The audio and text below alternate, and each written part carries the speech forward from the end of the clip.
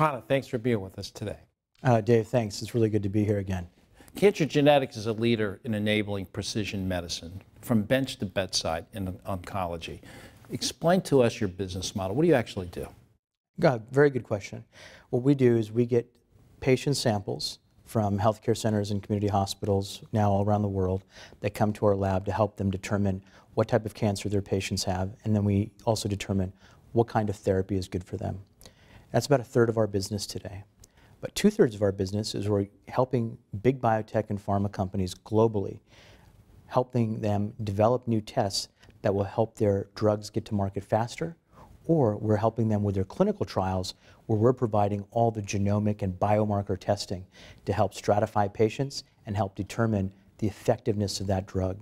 Today we're working with 8 out of the top 10 and nearly 16 out of the top 20 biotech and pharma companies around the world. And that's about 2/3 of our revenue. And the other third, we're working now with close to 300 plus hospital and healthcare systems, mostly throughout the United States, enabling them to treat their patients better, faster, and cheaper. So Pana, tell us, how do you use oncology biomarkers and molecular testing?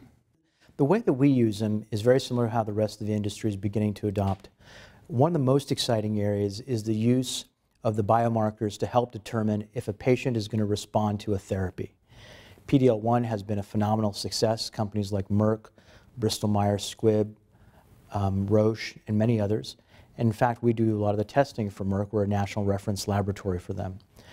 And the PD-L1 status, which is a biomarker, helps determine whether that person is going to be highly responsive to a new class of immuno-oncology drugs. And that's one of dozens of new markers that we're discovering in immuno-oncology. On the side of genomic markers, there are markers like NTRK, KRAS, EGFR, all of which are changing precision medicine in lung cancer. Lung cancer now has gone from being 1 or 2 types to now there are over 20 different types of lung cancers. And many of them are responsive to a certain drug, such as crizotinib, or some of the newer drugs, such as Tagrisso. And that changes the potential outcome for the patient, but also at the same time, and remarkably, reduces healthcare cost.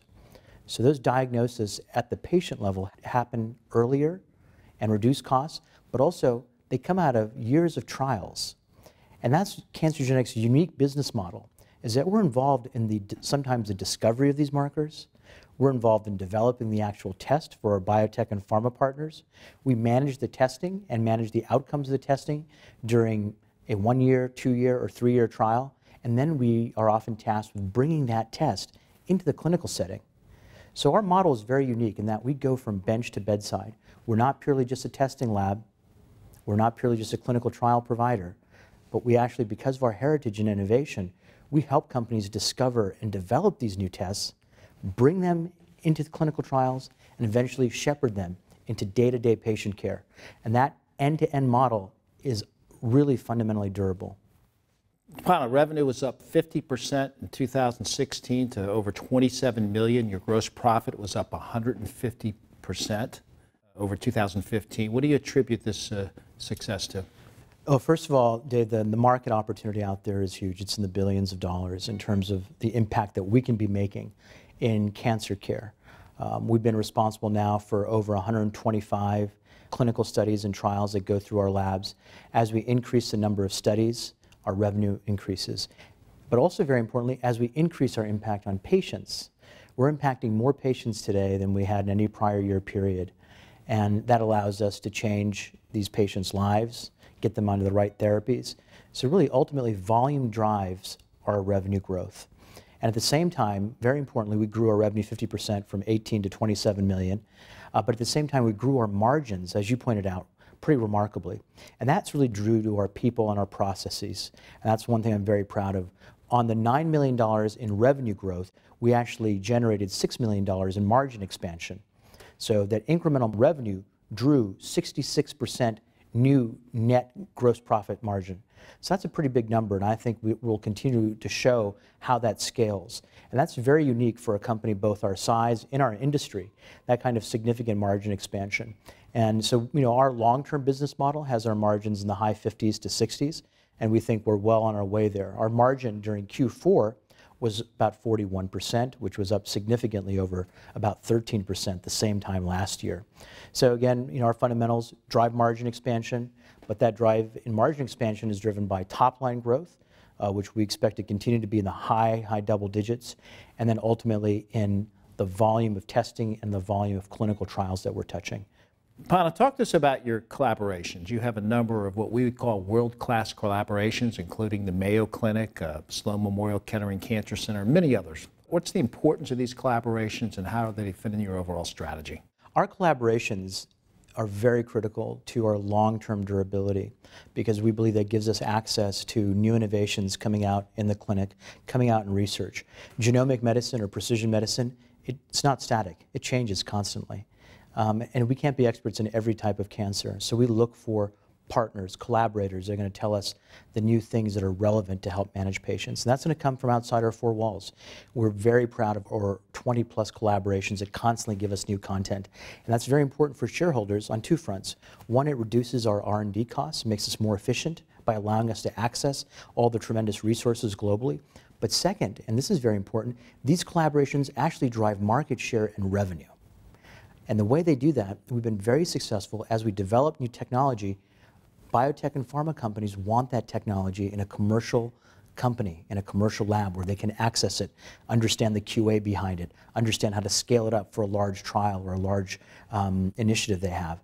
And so collaboration, we're really taking in open innovation, get content faster, cheaper, better, and get better use for our shareholders. But at the second time, which is critical, allow that to get access in the commercial world and drive revenue. Many of our new collaborations have driven revenue within a quarter or two, and we're very proud of that because the researchers themselves, they want these breakthrough technologies to hit the clinic faster, to be used faster.